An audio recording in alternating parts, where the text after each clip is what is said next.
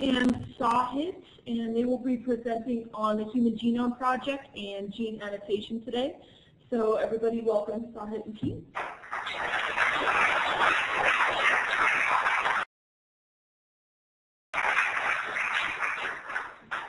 Hi, I'm Sahit for the people who don't know an online audience. And I'm Cian, and we'll be presenting on gene annotation in Drosophila species today. The Human Genome Project was a project conceived by the United States government and several international partners in 1990. The Human Genome Project has a goal of creating the complete sequence of the human genome, all of the bases that make up our genetic material.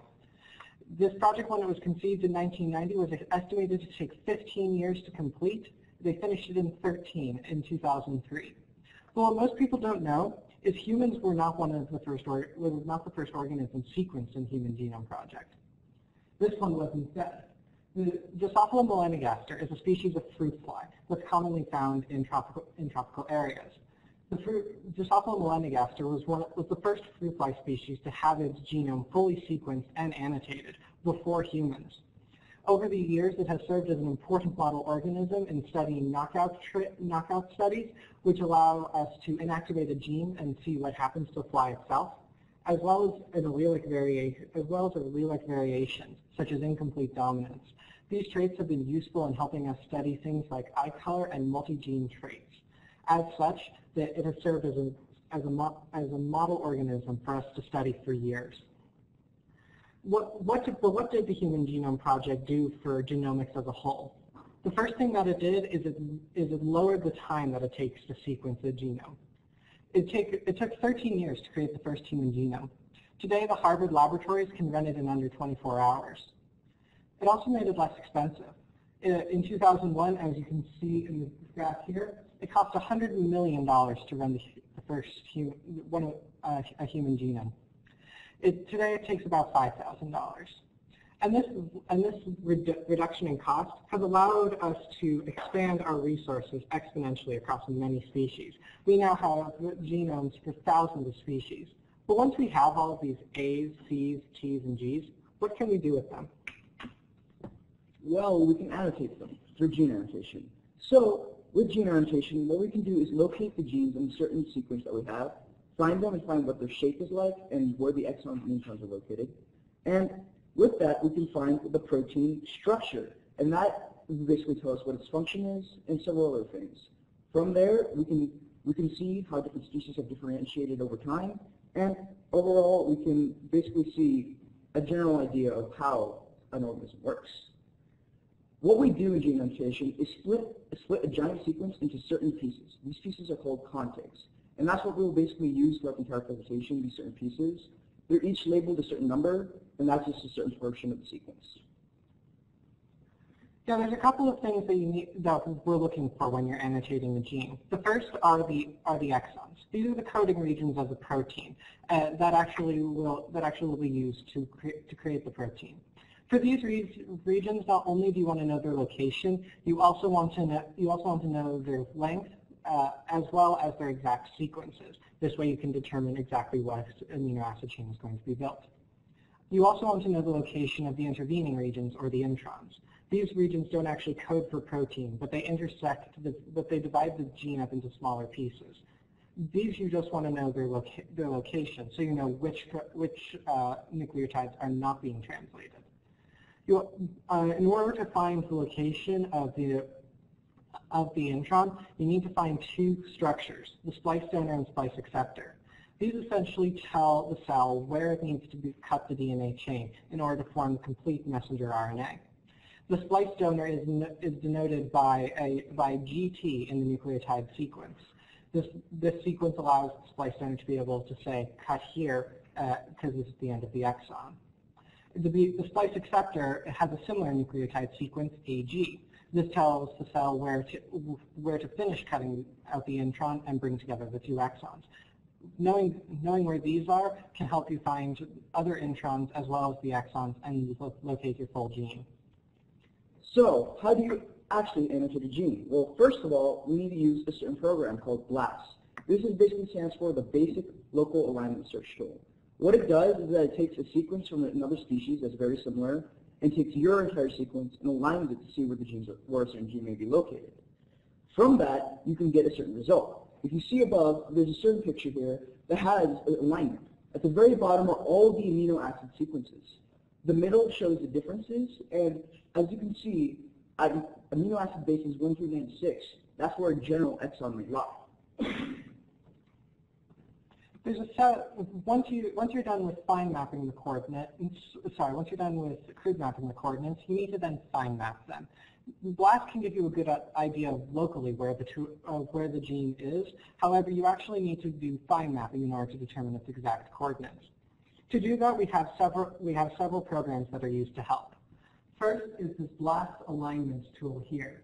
This takes the location of Drosophila and melanogaster genes, which we know their exact position, and lays them onto the section of the contig.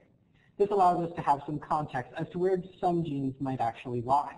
These genes, from the BLAST alignment, we can get a general idea on where an analogous gene should be on another species, in this case Drosophila elegans.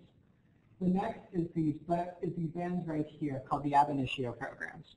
These are gene prediction programs that take a variety of techniques in order to predict a gene and its location.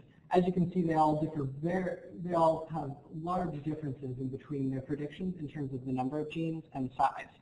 As such, you can use them to gauge potential gene scenarios.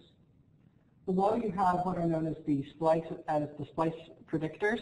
These take all of the AGs and the GTs in the sequence and rate them upon whether they are a highly likely splice predictor, a highly likely splice site, or a low likely splice site. But perhaps the most important track are these three bottom ones right here. These three bottom ones right here are RNA sequence data. They are, when this genome was sequenced in terms of DNA, the RNA fragments were also extracted as well and sequenced and aligned to this contig. If there's a high amount of RNA sequence data, as can be seen here, it likely means that there's a gene there since the RNA is being transcribed. So, back to how these programs work. They almost all of them work with use the generalized hidden macro out model.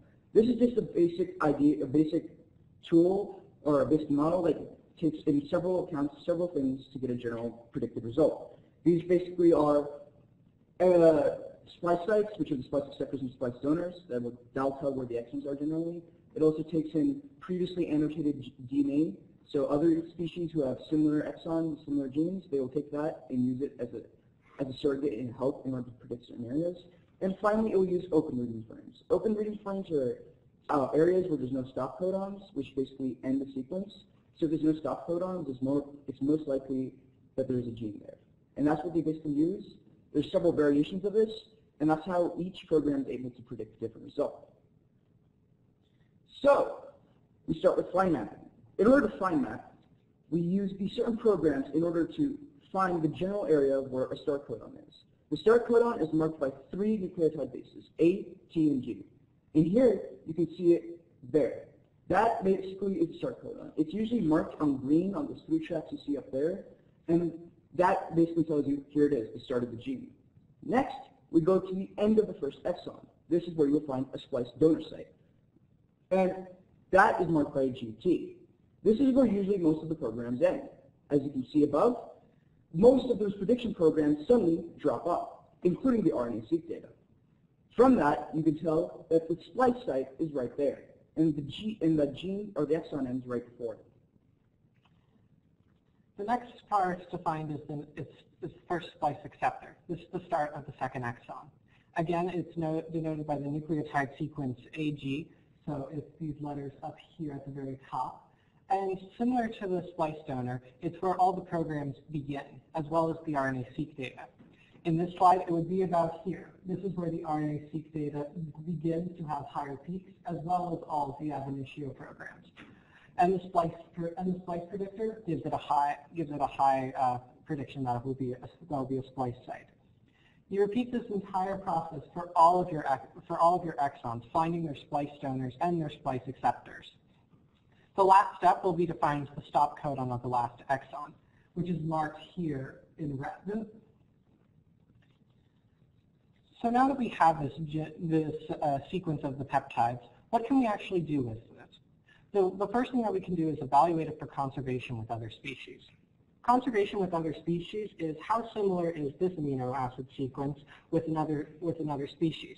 It allows us to see important proteins across species that are conserved and are used in functioning for both species. If it has a high likely conservation, this means that function is likely very much conserved. If it has a lower conservation, it probably isn't as much. We also have protein predictions as well. From the amino acid sequence, you can determine what the exact same amino acid sequence. And finally, all the letters in between are the exact same. And as you can tell, there's a lot of letters that are the exact same, so it's very highly conserved. So, an example of a highly conserved gene that we found is CYP7. Its function was basically to synaptic transmission of calcium ions, and this basically tells you how, it basically is fast action in your nervous system.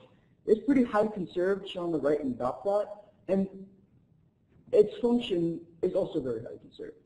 This dot plot on the right is kind of weird, so I can probably explain it to you. On the horizontal axis, you see Drosophila melanogaster's entire sequence of CYP7. Each band that goes up equals a certain exon. On the vertical axis, you see Drosophila elegans is CYP7.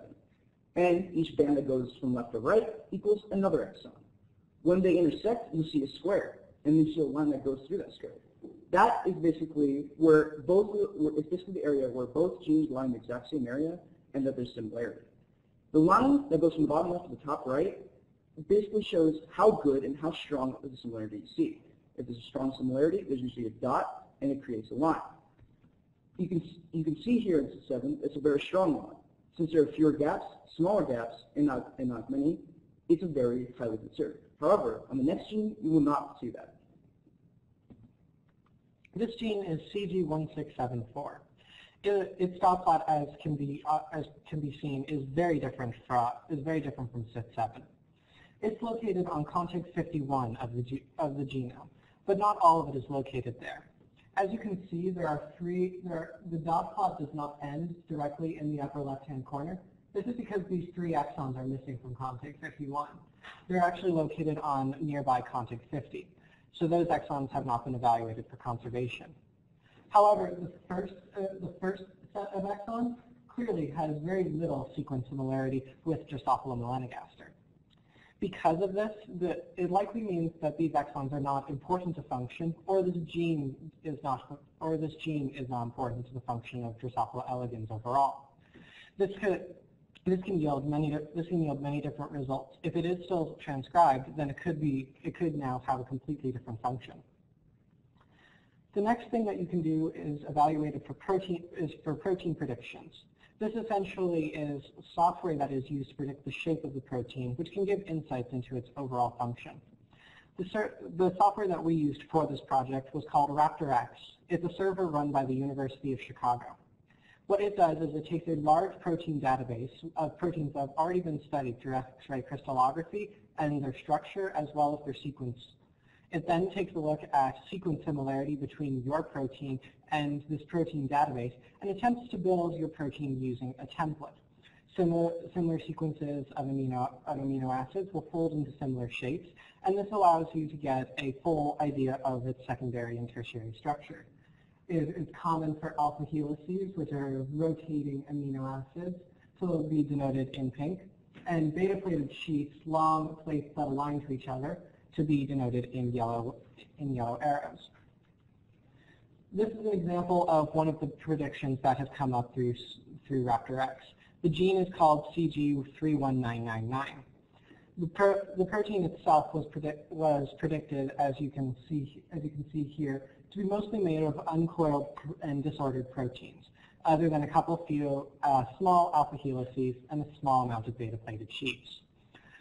This protein is also located on contact 51 and has been known to be transcribed in an organ called the malphagian tubules, which is responsible for the digestion of the cell. It functions as its gut, as well as in the exoskeleton itself. If you see here, there are two binding sites that have been predicted by the RaptorX server.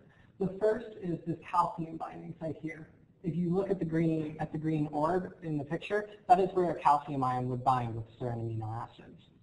On the right, you have the separate binding site that binds to a model called N-acetylglucosylcyanine.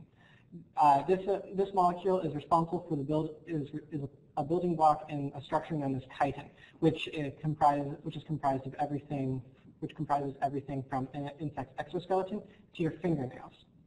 As such, using this protein prediction, we can guess as to what its function is. Its function likely has to deal with the breakdown or the creation of long chitin chains from this N-acetyl-D-glucosylcyanine. Next, we have another example of a gene that has been predicted by RaptorX. This one was slightly more controversial than the other, but it still provides helpful results. It was located on contact 21 and it only had moderate conservation with Drosophila melanogaster. It was highly transcribed in female ovaries, provided by flybase, and its potential function were several different things, including cell destruction and much more. Here on the next slide, you can see that there's three different types of proteins that were predicted. On the far left, this protein here was predicted to have to deal with cell degradation and the destruction of cellular structures. The one in the middle, this had to deal with Rab proteins, proteins that are on the cellular membrane that allow molecules to pass through, and it helped in its function. Finally, on the very right, you can see a gene that deals with gene suppression and exertion, and it will suppress or make genes expressed. This will just basically bind onto a certain DNA sequence, and this will allow it to be suppressed or expressed. So now that we have these protein structures, their sequences, and their conservation, what can we actually do with them? Why should we care about fruit fly genes? Fruit flies have been used as a model organism for more complex ones for years. With its knockout studies and its allelic variations, we can see that fruit flies serve as a good model to determine how genes interact in humans. By having the complete genome sequenced and annotated, we can see exactly what genes are affecting these observations that we're seeing. What causes a fly to have an incompletely dominant eye where it becomes pink instead of red or white? It also allows us to see evolutionary changes between fruit fly species. This gives us a good insight into the components of divergent and convergent evolution, how species differentiate themselves and become new ones. But it also can give us insights into ourselves. Proteins that are similar in other species as well as humans can be useful in helping with disease. So the next great idea from medicine may not come from some sort of chemical. It may come from studying a fruit fly gene. Here are our references for our projects and as well as our image references, as well as our acknowledgments. Any questions? At this point, we would like to thank a couple of our sponsors. Thank you so much to the Zimmerly family and Union Pacific for funding our research, as well as our room and board here. We couldn't have done it without you. And I'd like to thank Twenty Family Foundation, Kinder Morgan Foundation for room and board and helping us fund this project. We'd also like to thank Dr. Judith Leatherman for mentoring our project, as well as grad students who helped us in our lab, Jordan McCarthy and James Major. And we'd also like to thank our advisor, Nicole, for helping us get this presentation together. Any questions?